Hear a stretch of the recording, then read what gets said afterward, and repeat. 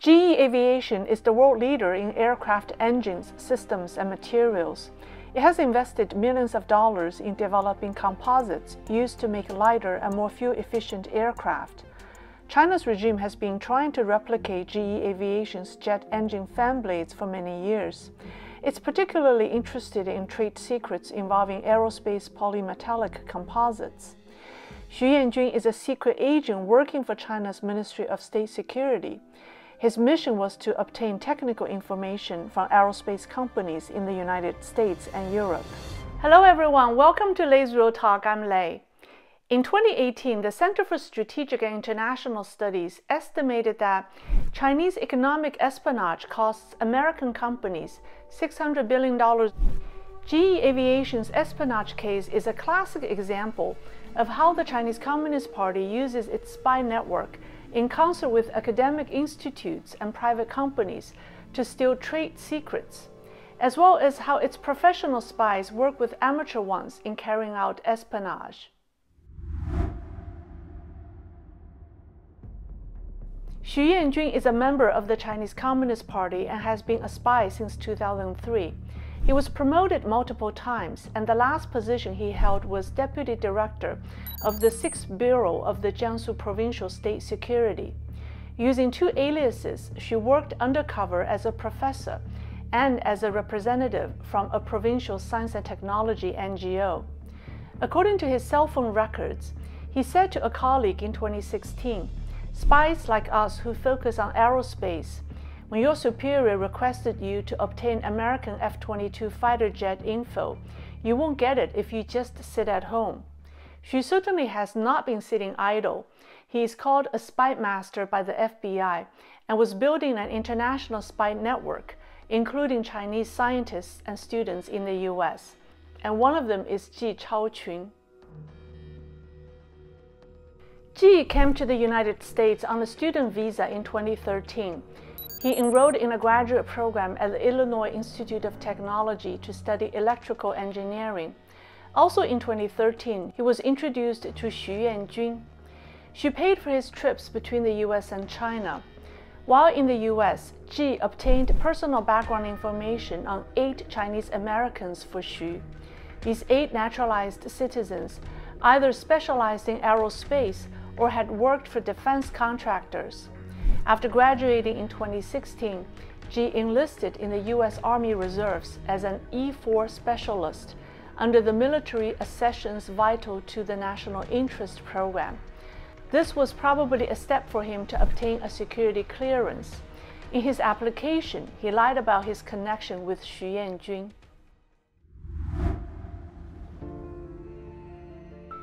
David is a former engineer who was deeply involved in the design and analysis of commercial jet engines at GE Aviation.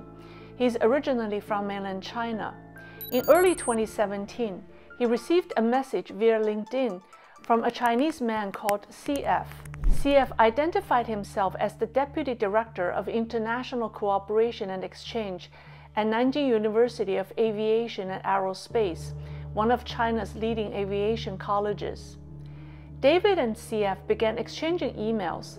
Soon, CF asked David to visit Nanjing to share his GE expertise and invited him on behalf of China's Institute of Energy and Power to speak on the latest developments in the aero engine composite applications, a technology for which GE Aviation is regarded as a world leader.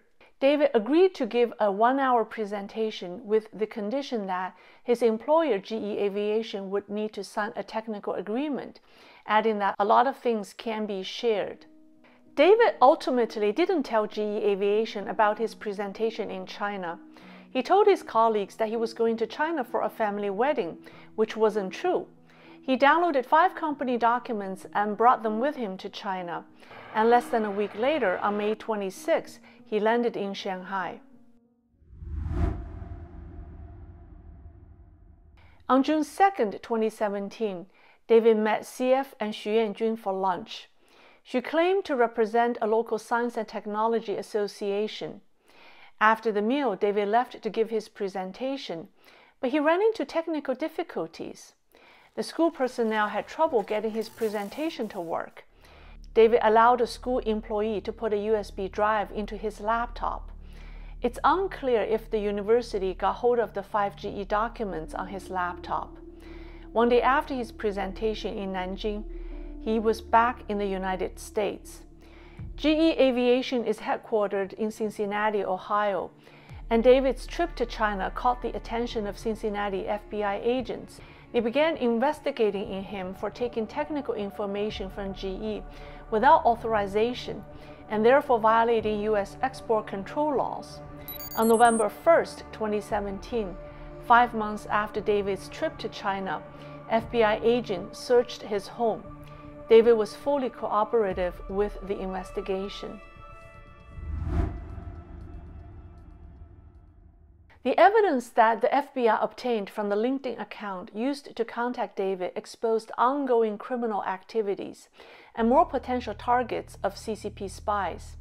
The growing trail of evidence took the FBI deeper into Xu's activities. During the investigation, federal agents gained access to Xu's online accounts and also those used by CF. FBI also obtained a search warrant for an iCloud account that was used by Xu. Messages in the account documented his spy operations and the technologies he wanted to collect. In early January 2018, Xu Yanjun urged David to prepare a second trip to China as soon as possible and promised to give him whatever he asked for. He told David that he would discuss the details in person with him during one of his upcoming business trips to Europe. From January to March 2018, she requested that David download GE records and technical documents regarding engine production design, including a containment analysis of the fan blades. In March, they finalized their plan to meet in Belgium on April 1st. Meanwhile, the U.S. Attorney's Office began preparing indictments against Xu Yanjun and provided them to Belgian authorities. Xu arrived in the St. Catherine district of Brussels and waited for David on April Fool's Day. Ironically, David never showed up. Instead, she was greeted by Belgian police and FBI agents. They confiscated his backpack, which contained cash, 4 cell phones, memory cards, hard drives, magnetic keys, and card readers. The data on one of the cell phones was wiped out remotely. On another phone, FBI agents found 200 pictures of David and his family while on vacation. They believe that Xu was planning to use the pictures to blackmail David. David lost his $130,000 a year job at GE Aviation and has been driving Uber to make a living. On September 25, 2018, Ji Shaoqun was arrested in Chicago for acting illegally as a foreign agent in the United States. This was 5 months after his handler, Xu Yanjun, was indicted. Xu was extradited to the U.S. to stand trial. His case is historic since he's the first Chinese intelligence officer to stand trial in the United States.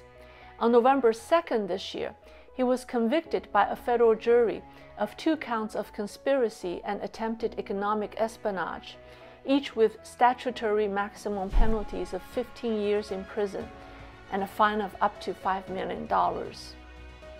Prosecutors say Xu is part of an extensive conspiracy that dates back to at least 2013 and involves French aviation company Safran and several others, including directing a Safran employee to plant malware into Safran's network.